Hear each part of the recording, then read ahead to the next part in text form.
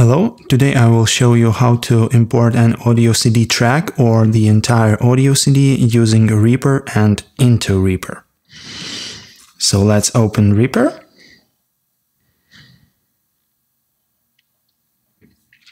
Let's save our project first. Go to File, Save Project.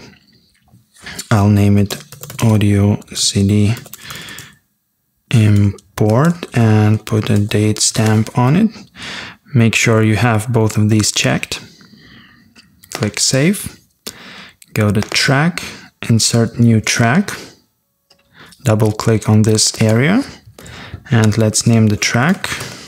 I'll name it Track 1. Okay, and now for the actual import, let's go to Insert, Media File. Choose your CD-ROM.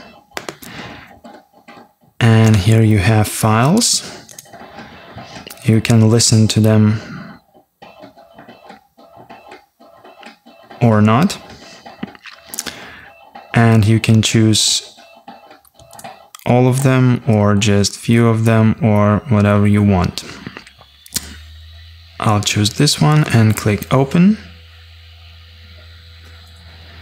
And Reaper will import the track for me.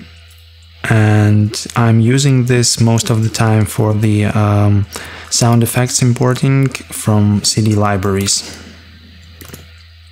Yes, and here we have our track. We can save the project once again. And that's it. Thanks for watching. Bye.